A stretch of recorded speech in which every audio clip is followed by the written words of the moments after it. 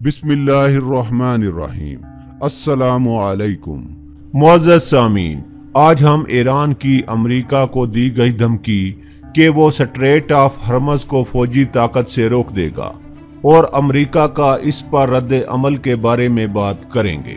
मुअज़्ज़ज़ सामीन, अमेरिका और ईरान के दरमियान कशीदगी खतरनाक हद तक बढ़ने का खदशा पैदा हो चुका है।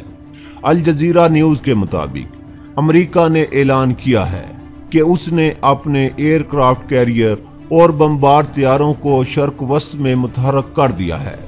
उसके national security adviser John Bolton का कहना है कि ये ईरान के लिए वार्निंग है कि वो हालात ख़राब करने से बाज रहे। ईरान की नेवी भी इस वक्त पर्शियन गुल्फ में मुतहर्रिक हो चुकी है, जबकि अमरीकी बहरी बेड़ा पहले ही यहाँ गश्त कर रहा है। जॉन बोल्टन के सख्त बयान से लगता है कि अमेरिका और ईरान के दरमियान इस रीजन में कशीदगी में इजाफा होगा। ये सब सूरत हाल इस दिन के बाद से पैदा हुई है जब ईरान ने अमेरिका को तंबीह की थी कि उसका सदर और इंतजामिया खित्ते में एक नई जंग की बुनियाद रख रहे हैं। जॉन बोल्टन का कहना है कि जंगी बहरी जहाज़ों और तैयारों को डिप्लॉय करने का मकसद ईरान की धमकियों के पेश नज़र किया गया है और उसको वाज़ेह पैगाम देना है कि अगर उसने अमरीकी मफादात या उसके किसी इत्तेहादी पर हमला करने की कोशिश की तो इसे सख्त नताइज भुगतना पड़ेंगे। उसका मजीद कहना है कि हम ईरान से जंग नहीं चाहते, लेकिन हमें किसी भी ईरानी हमले का जवाब देने के लिए तैयार रहना चाहिए। रिपोर्ट के मुताबिक अमेरिका ने पर्शियन गुल्फ में अपने बड़े मिलिट्री एसेट्स को डिप्लॉय कर दिया है। वाशिंगटन का कहना है कि वो ईरानी तेल की एक्सपोर्ट को जीरो तक लाने की कोशिश करेगा और हमने इसकी रेवोल्यूशनरी गार्ड कॉर्प्स को भी लिस्ट में शामिल कर लिया है। ईरान की पेट्रोलियम मसनूआत पर पाबंदी लगने के बाद ईरान ने अमेरिका को धमकी दी थी कि वो अब इसके नताइज के लिए तैयार हो जाए। हम अपनी एक्सपोर्ट जारी रखेंगे। अगर वो हमें ऑफिशियल मार्केट में तेल की फरोख्त से रोकेगा तो हम ग्रे मार्केट का इस्तेमाल करेंगे। अमेरिका से जो कुछ हो सकता है कर ले। अगर वो जंग चाहता है तो हम इसके लिए तैयार हैं। अगर वो हमें धौंस धमकी से डराना चाहता है तो हम इससे डरने वाले नहीं। ईरान का कहना है कि वो अपने तमाम दोस्तों से मदद लेगा। पाकिस्तान ने भी फैसला किया है कि वो ईरान की हमायत जारी रखेगा। ईरान हमारा करीबी दोस्त है। अमेरिका को अपने फैसले पर नजरसानी करनी चाहिए। पाकिस्तान ईरान से पेट्रोलियम मसनूआत की दरामद जारी रखेगा।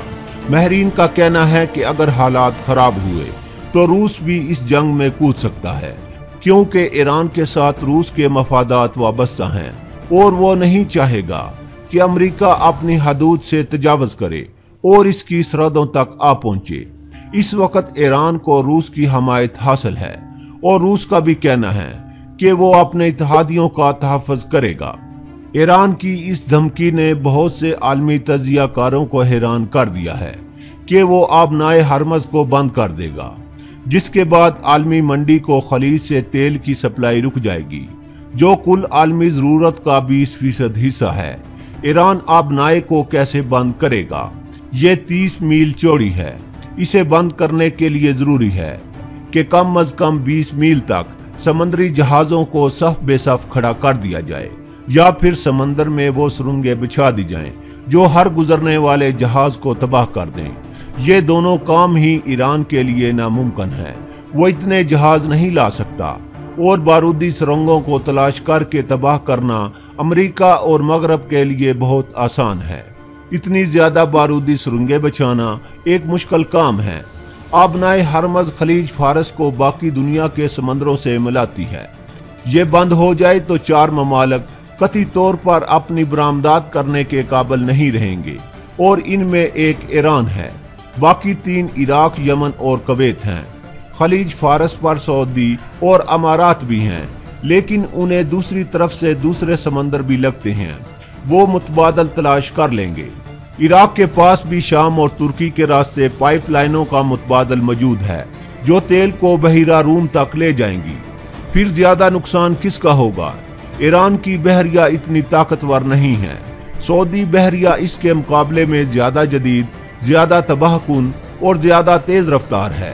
वो ईरानी नाकाबंदी को मौसर होने से पहले ही गैर मौसर कर देगी, और बिलफर्ज अगर वो ना कर सके तो अमेरिका की मुदाखलत लाजमी है।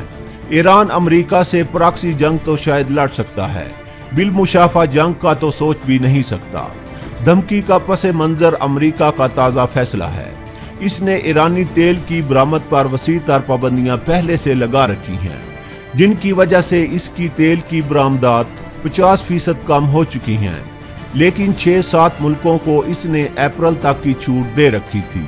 इनमें चीन, जापान, भारत, तुर्की और यूनान वगैरह शामिल हैं। अब ये छूट खत्म हो गई। तुर्की और चीन ने छूट खत्म करने की मजम्मत की है, लेकिन अमलन ये होगा कि तुर्की तो तेल लेता रहेगा, चीन बंद कर देगा। इसलिए नहीं कि वो अमेरिका से डरता है, बल्कि इसलिए कि अमेरिका ने जवाबी इकदाम या तादीबी कार्रवाई की तो अमेरिकी मुल्कों और बाज़ दूसरे इदारों से चीन का तजारती लेन देन बंद हो जाएगा। यही हाल भारत का है, वो भी तेल लेना बंद कर देगा। जापान तो पहले ही ताबेदार है। यूं ईरानी तेल की तिजारत 1/3 बाकी रह जाएगी। ईरान की मईशत पहले ही नाकाबिले बयान हद तक मजरूह हो चुकी है। लोग खते गुर्बत से नीचे लुढ़कते जा रहे हैं। आम अशियाए जरूरत भी सरकारी राशन डिपुओं से मिलती हैं। नए अमरीकी इक़दाम का असर ईरानी अवाम पर ही पड़ेगा। किसी को समझ में नहीं आ रहा कि नई आफत के बाद ईरान अपने अवाम को कैसे संभालेगा। शाम की जंग भी बदस्तूर जारी है और ईरान के इन पर खर्चे भी। अगरचे ये खबरें आ रही हैं कि पासदारान के इन रजाकारों की तनहाएं आदी कर दी गई हैं जो इन दोनों मुल्कों में लड़ रहे हैं, लेकिन जो आधी रकम दी जा रही है इसका बोझ कभी बहुत महसूस होने लगा है। ईरान ने एटमी प्लांट पर बहुत रकम लगाई, लेकिन फिर इसका दोस्त रूस पीछे हट गया। आधा अधूरा एटमी प्रोग्राम ना बिजली बनाने के काबिल है, ना हथियार साजी के। ईरान को भारत पर बहुत नाज भी था और भरोसा भी, लेकिन पिछले महीनों में वो अमेरिका और सऊदी अरब के बहुत ज्यादा करीब आया है। सऊदी अरब भारत को सिर्फ तेल ही नहीं दे रहा, बल्कि वहां कारखाने भी लगा रहा है। ईरान के लिए अच्छी खबर ये है कि चाबहार का मंसूबा इसके लिए बहुत मददगार होगा। हैरत अंगेज तौर पर अमेरिका को इस पर कोई एतराज नहीं है। ये बंदरगाह पूरी तरह बन जाए और वस्त एशिया तक ट्रेनों और सड़कों का नेटवर्क भी बहुत मेयारी तौर पर मुकम्मल हो जाए तो ईरानी माईशत को बहुत फायदा होगा। अगरचे ये मजमूई बहरान को ख़त्म करने के लिए बहुत नाकाफी होगा। ईरान शाम में खरबों डॉलर खर्च कर चुका है और किए चला जा रहा है। ईरान ने सख्ती से वार्निंग जारी की है कि अमेरिका अपनी हदूद में रहे। वो अमेरिकी पाबंदियों को नहीं मानता जो उसने ईरान के बैलिस्टिक मिसाइल प्रोग्राम को रोकने और उसकी माईशत को कमजोर करने के लिए लगाई हैं, और वो अपनी पेट्रोलियम एक्सपोर्ट जारी रखेगा। ईरान का कहना है कि वो ग्रे मार्केट का इस्तेमाल करते हुए प्राइवेट फर्म्स को बड़े डिस्काउंट पर अपनी पेट्रोलियम मसनूआत फरोख्त करेगा। ईरानी वजीर पेट्रोलियम का कहना है कि वो अपने फाइनेंशियल और माशी मामलात की मैनेजमेंट के लिए हर हरबा इस्तेमाल करेंगे। उनका कहना था कि ये स्मगलिंग नहीं है, बल्कि अमेरिका की पाबंदियों का जवाब है जिसे हम नहीं मानते। उनका कहना है कि अमेरिकी सदर का फैसला उनकी एक इखलाकी शिकस्त है। उन्होंने ये फैसला ईरान से नफरत की बिना पर किया है। महरीन का कहना है कि अमेरिका इस वक्त ईरानी तेल के मामले पर दुनिया को बड़े मसाइल से दोचार कर देगा। ट्रंप समझते हैं कि अमेरिका, सऊदी अरब और मुत्तहिदा अरब अमारात के पास इतने ज्यादा पेट्रोल के ज़खायर मौजूद हैं कि वो मार्केट में तेल की कमी बआसानी पूरी कर देंगे। इससे वो दुनिया की माईशत को दाव पर लगा रहे हैं और अपना तेल मार्केट में महंगे दामों बेचना चाहते हैं। तज्जिया निगारों का कहना है कि इसके नताइज खतरनाक होंगे।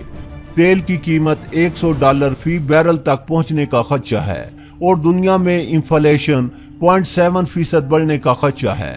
जो मुल्क इस इन्फ्लेशन का शिकार बनेंगे वहां कीमतें बढ़ जाएंगी।